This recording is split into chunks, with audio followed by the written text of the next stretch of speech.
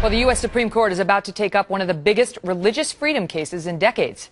Do you have the right to open a public meeting with a prayer? And if so, must you find religious leaders of all faiths for said prayer, even if your town happens to be 90% Christian? Joining me now, Rob Boston. He's the Director of Communications for Americans United for Separation of Church and State, the organization representing the women who brought the lawsuit against their hometown, claiming they were being excluded due to their beliefs, and Jordan Lawrence, attorney for Alliance Defending Freedom. That's the organization defending the town. It's up in Greece, New York, upstate New York. And I guess the argument, let me start with you, Rob, is that even though the town is mostly Christian and they were inviting anybody from any congregation within the town to come speak, apparently there were people there who thought still, nonetheless, it was too often a Christian preacher. Well, first of all, they weren't inviting everybody. They were defaulting basically to the majority religion, Christianity. About 85% of the time they were using Christian prayers, and many times they had the sound of being almost like mini sermons. And some people said, look, you know, this is a diverse community. You have to recognize other traditions as well and stop imposing this religion through the mechanism of a town board meeting. But Jordan, it sounds like they were representing other religions. There was a Jewish man who said a prayer. There was a Wiccan priestess who said a prayer. I mean, how diverse did they have to go? Well, that's right. There's no quota system for religious diversity that you have to have under the Establishment Clause, and opening public meetings with prayer is a tradition that even the authors of the Constitution practice, and I think it's enhanced when the government, like in the town of Greece, allows people to come and pray according to their faith tradition.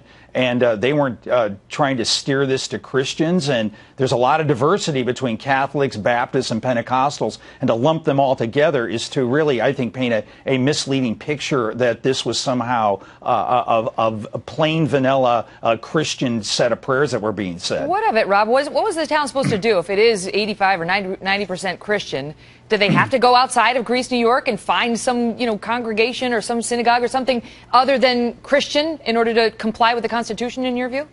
They have options. A lot of communities just get down to business. They don't have a prayer service before their meeting. Yeah, but are you arguing that prayer is unconstitutional? Are you arguing that prayer opening it up? If this council wanted to have some sort of religious expression before their meetings, they could get together as a council, and it could be as Christian as they wanted it to be every week. But they seem to want to have some sort of public expression of their religiosity, which in our view sends the message to those who are outside that system that they're second-class citizens, that the government is a de facto Christian, and that if you don't believe in that, well, you're tolerated at best, but you're not really a full member of the community. But the government at any level, especially the local government that's closest to the people, can never, should never, send that message. It's a fundamental right of conscience that we're dealing with here. Yeah, well, the Supreme Court upheld in 1983 this practice, and Megan, you're well aware of this from your days at the Supreme Court covering it there.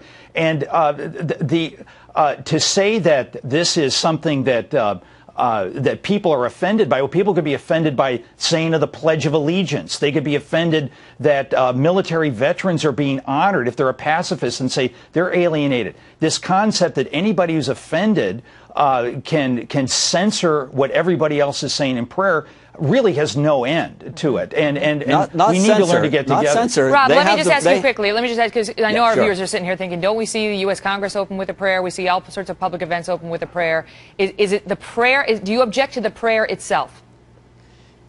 The prayer, they could use the prayer if they would just be a little bit more non-sectarian. If you look at the guidelines that the House of Representatives gives to its guest chaplains, they remind them that it's a diverse body, that they don't want a prayer that attacks another tradition, that they want to be inclusive. The town of Greece needs to keep that in mind as well. They haven't been inclusive. The Jewish individual who was brought in, the pagan who was brought in, they were only brought in after our organization complained. Before then, it was basically just Christians all the time. What did the Wiccan priestess say? I'm just curious. Does anybody know? She prayed to Apollo. Okay, I gotta go.